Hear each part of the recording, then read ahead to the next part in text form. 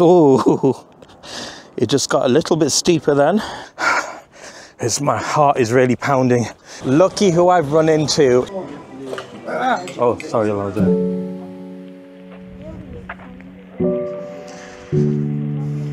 Welcome back. I'm Portugal. It's 26 degrees Celsius up here. I'm in Machico on Pico do Facho. It's the hill which you can see from Machico city. And it's my first time here. I thought I'd show you around and take a look because there are some marvelous views to behold, as you can see from here. That's the first point. I'm going to show you Ponta de São Lourenço in the distance, which looks like a dragon's tail with that headland jutting outwards to the right. And we'll just go past this restricted area because hopefully this bit I'm on now isn't restricted. And we are actually on the extreme northeast of the island, or rather Ponta de São Lourenço would be the more northeast of the island over there. And you can go down a bit further at your own peril. Shall I risk it for the biscuit? Yes, I will. Now, carefully does it, but it's fine. It's actually fine. There's no railings or anything. So here we are. Oh, I almost stumbled there. I'm just too eager to get down to the viewpoint. Wow, look at that. There is Machico in all its splendor. And if it looks familiar to you, I actually stayed there at the end of March 2022 when I returned back to Madeira. And it's one of the places which has a sandy beach. It's fake, it's sand imported from Morocco. And just there to the top of the frame, you can see the airport. So you get a great view of watching the planes take off and land. I don't know if there's any due, but I'm sure there is in the next few minutes. So down these steps I go. It's easy enough. They're like fire exit steps. Those, oh, it just got a little bit steeper then. So I'm holding onto the handrail there. I'm sure they could have installed a lift for me. No, that's asking too much. So the metal stairs end, and then we go onto concrete steps with the bit of wood on the edge of them. So down we go. And I see that cactus in front of me. I think that's prickly pear. And do you all know that prickly pear was originally a cactus? Or it's meant to be a cactus, and it's not actually a pear. If I'm wrong, I give you permission to comment below and tell me, oh dear, this plank just suddenly collapsed under me. I better move it to the side in case someone falls on it. So that's my good deed done for the day. I'm chuffed at that. No, it actually is a glorious day. I couldn't have asked for better weather. And we're in the middle of October, and I was told that this is unseasonably warm for Madeira for this time of the year. But I'm not complaining. I'm not going to whinge about it. I'll just embrace and enjoy the moment. Okay, so there is some pole, whatever that is for, or is it a light at the end of it, and a ladder. So we just go across these steps here. Be careful, no railings on that. And I'm just simply enthralled by the views as well. So just watch your stepping, because if you're checking out the views and not concentrating on the path in front of you, you could be playing roly-poly all the way down the hill. And is that the end of it? Just watch these steps here. I'm taking it easy.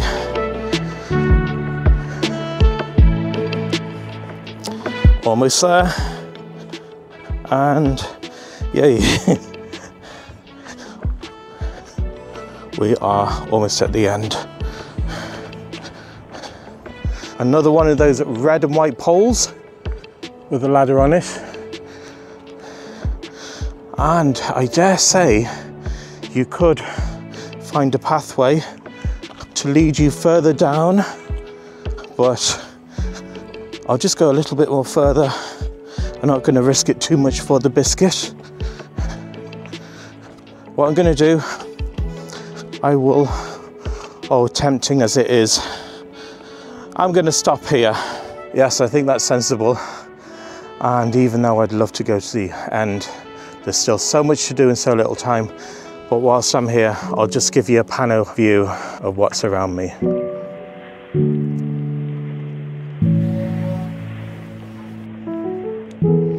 And no, Mark, I'm not going to launch the drone because, as you can see, that's a blooming airport over there. Do you want to get me arrested or something? So no flying camera on this peak. So right, I'm going to explore the rest of Pico do Foro. Pico do Facho. What's it called, Alonso? Pico do Facho. Pico do Facho, I think it is anyway. I said it at the beginning, but I'm terrible with names. Okay, see you in a moment whilst I show you the other side of the mountain. Oh my goodness, that is the view looking back from whence I came, and that looks terrifying. I can't believe that I've just walked all that there. Now I'm back to the car. I really worked up a sweat there, and as you can see, I'm debuting my t-shirt for the first time officially out in public. So I'm hoping for a few subscribers if they see this free advertising on my part. If they're generous enough to hit that button, I'll be chuffed if they do anyway. So let us see further on this side of Pico do Facho. So a little food truck there, a snack truck rather. Oh, and I think they do poncha there as well. And there's a espetada place to grill your meat on skewers. They think of everything here. Picnic benches. More steps. This is facing into Machico city in front of me. Let's have a look here. There's a gentleman working away, repainting the fence or the railings. Portugal. Oh, is that a plane? It's just taken off there. Now, can my avid plane spotters, I know it's in the distance, can they name what type of plane this is? Might be too far away for them to suss out. Try as I might, you never know. We have experts like Mark and Jer Lingers to hand. So go up these steps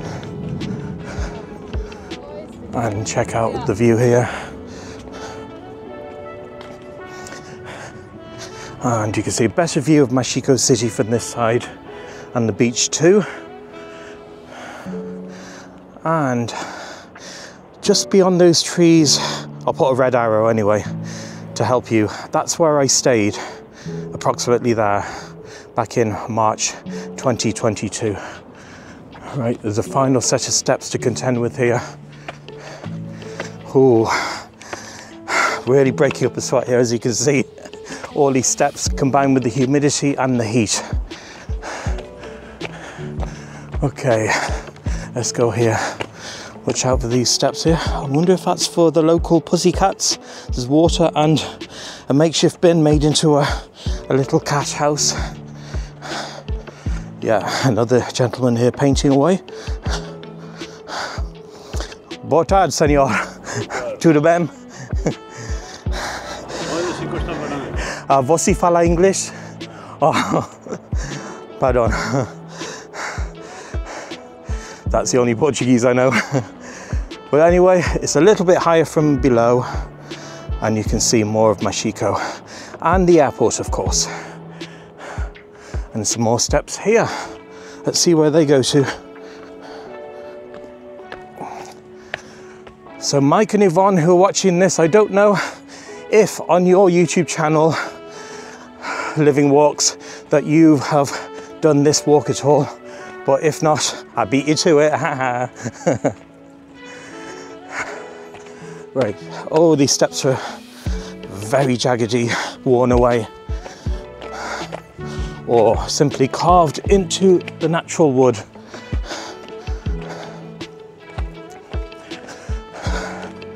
That must be the masts for communications, TV, radio, etc. And I'm just going to walk up this way, because I'll take a well-earned rest after this. But this is all for your benefit. So if you truly appreciate me, hit the link where it says ko-fi.com, and coffee or Ko-fi is most welcome for my efforts. No, this is as far as I'm going to go, and I'm going to head down and take a well-earned break, as my heart is really pounding doing all these steps and that. Okay, see you down there.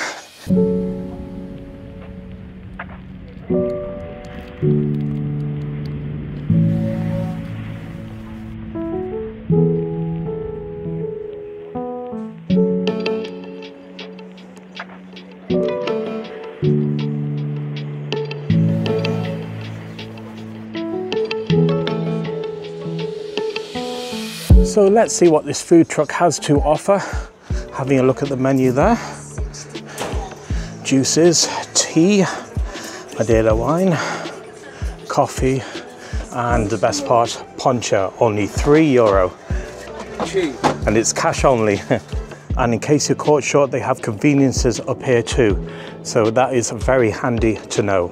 And it's right next to the food truck.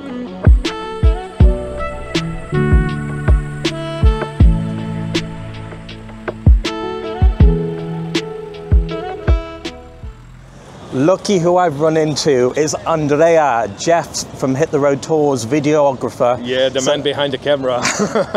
And he normally says at the end, "Let's hit the road." And now you see his face saying it. We're here at Avenida Arriaga, is that what it's called? Arriaga, yes. Arriaga, I never pronounce it correctly. You can say Arriaga. And I love this street because it's where the bulk of the flower festival takes place, with all the huts, That's which true. are usually over there. And then you've got that famous venue, the Ritz, just there. And then I love this park over there, the municipal park. So anyway, I'm here specially for Andrea because he was involved in a show. So please tell me about what's going to be happening in a few minutes. So in a few minutes, people will see another screening. It's going to be the fifth time of a showing of a documentary that I directed back in 2022. And it's so lovely to notice that 2 years after, it's still being shown. And this is actually the final screening ever until it lives on the internet on a pay-per-view wall on Vimeo. So it's a documentary about a group of prison inmates that got confronted with art, and some artists went inside the prison to show them what they do and to teach them their trade. And these inmates became artists themselves, and they created a merchandise line called Tregua, which is also the name of the documentary. And it's a 15-minute long documentary, and I hope you like it. Yeah, I'm sure I will. So what I will do, if that's all right with you, I'll put some information in the description of your work, so you can send it on to me as soon as you can. Of course. Because we are connected on Facebook and Instagram. Oh, yeah. We're friends already, huh? Yeah. And muito obrigado, amigo. De nada. Obrigado, bro.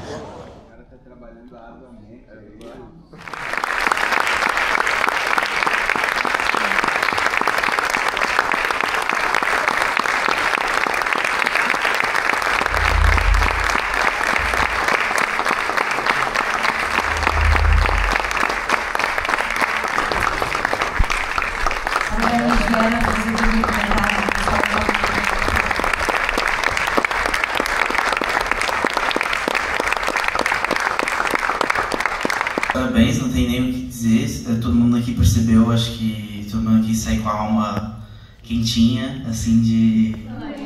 Oh my God, Andre, that was absolutely wonderful. All I can say in one word is wow. How are you feeling, my friend, after that? Well, you know, like I mentioned, this is the fifth screening, and I'm always anxious in every single one of them, because the crowd is different, the questions will be different, and the opinions will be different. So of course that I'm always a little bit on edge with these things. So now I feel lighter because it already happened. The questions have already been answered, and now I have a cocktail and I have like a dinner to attend to. I don't know. Let's see if there's any poncha to ease up the stress and the anxiousness. Unfortunately, all the questions were in Portuguese, but one was in English, and I love the fact that he noticed the light at the end of the tunnel. Yes, he did. Even though it was a coincidence. It was a coincidence, but again, like I said, it's like to work with what you have and to make the most out of it. So that's exactly what I did. That is why you are so creative in your endeavors. Thank you very much. And I appreciate you from 2,500 kilometers away. I've come all this way. And one more question. Yeah, sure. Where can you buy those Tregua t-shirts? That's a good question, because I'm not the person to ask that question. Is Catarina, which is the producer of this endeavor, right, and this documentary. So from what I can understand is that each year they release a collection for that year. So maybe this year there will be a new collection, and I think they're working on getting these online.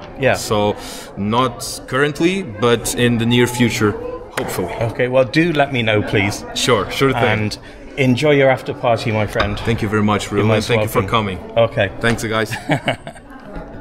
Thank you. Thank you, Ru. We are now in Bela 5 Snack Bar on the recommendation of Mr. Joe Perilla. Let me introduce you to my server, Carlos. Hey guys, how you guys doing? I hope you guys watching this video that you can enjoy of the host eating the good fish that he's going to eat, like dourada, seabream. I hope you guys enjoyed the video. That's all I can say. And I'm sure that you make great food here. Of course, I'm looking forward to it. The fish I've ordered, I've never tried that before. So basically, it's a white fish. So it's a little bit has that kind of a strong taste. All right. So it's like a really good fish, fresh. My chef prepares it like 95% boneless. All right. So it might have one bone or two, but it's a really good fish that is grilled, and it comes from the Madeira Seas, literally. Like all the fish that we have on the blackboard, but we restock the product once per day in the morning. So during the lunch periods is the best time to eat fresh fish. Let's just say today we had sardines in the lunch periods. What happened during the evening? We didn't have it because everyone went for sardines. So that's why we don't freeze the products. Okay? Can you give me a second? Okay. So as you were saying. As I was saying, so yeah, normally we always stock the products once per day. My chef prepares everything in the morning when he comes here, and he always goes to the market. So feel free to come once to try it out. If you love it, you'll want to come back once more. And not just for the meat and fish, we always have a really good homemade desserts. It's mainly cheesecakes, but normally we got like passion fruit cheesecake, mango cheesecakes, Ferrero Rocher cheesecake version, or caramel Oreo cheesecakes that has a dark chocolate on top of it. I mean, it's really simple cheesecake, that's for sure. But you would love to come here. Yeah. Thank you for that, and I'm really looking forward to savoring your food here this evening. No worries, and don't forget to have enough space for homemade desserts, even if it is to share, okay? Okay, so here we are, dourada seabream. Yes, as you can see, look at that. And you see a close-up shot now. And I've asked for half potatoes and half rice. Let's just savor this. I'm going to try a bit of the potato first.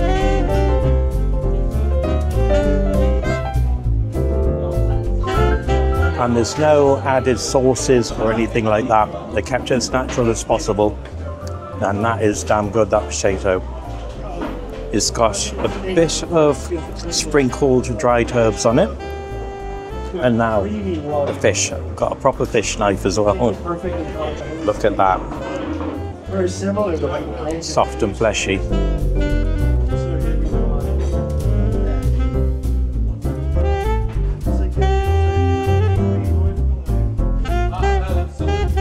Wow. The aftertaste, you get a bit of salt in it. It's manageable. Now I know why Joe Perilla recommends this place. That is absolutely wow. My goodness. I'll squeeze a bit of lemon on it. It's a huge lemon as well. And there's actually a prawn on it too. Oh, sorry, Lola.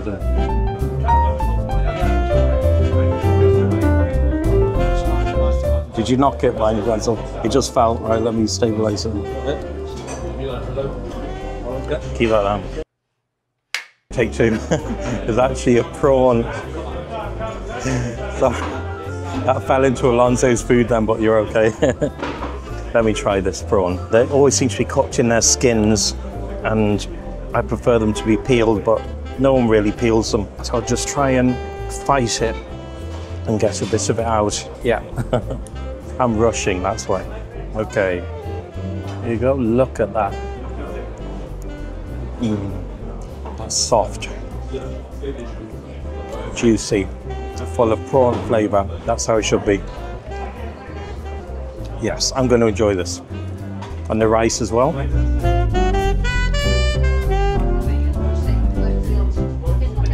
Savoury flavour to it. You can taste vegetables in that too. That's good. Right, you can leave me in peace now. And I'm going to enjoy this to the full. And the price of it was, I think it's €14 for all this.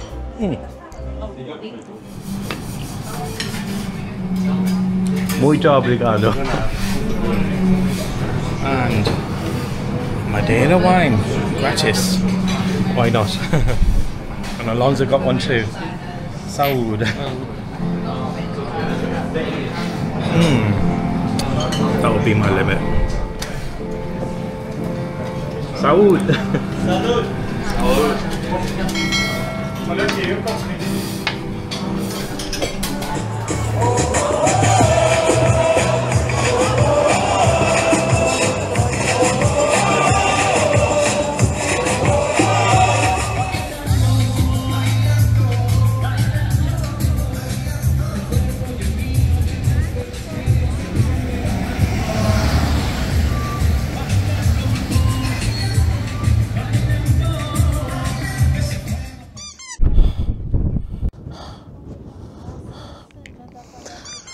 Looks like someone's enjoyed themselves with the local brew, that which is Corral, and then Superbock from the mainland. I don't know if there's a bin below, but they've no excuse. They can bring it home with them. Okay, folks, we are at Bela Snack Bar on the recommendation of Mr. Joe Perilla, and I'll start again.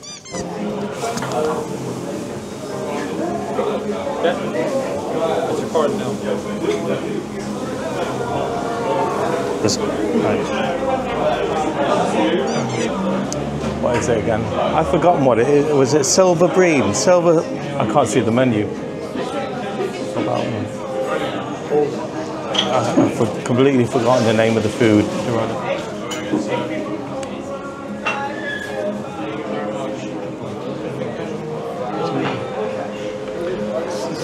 So what was the name of the fish? Sorry, I forgot the dourada, name. Dourada, yeah. seabream. Okay, yeah. Dourada. It's a Pingo dos van going past the apartment. Yay!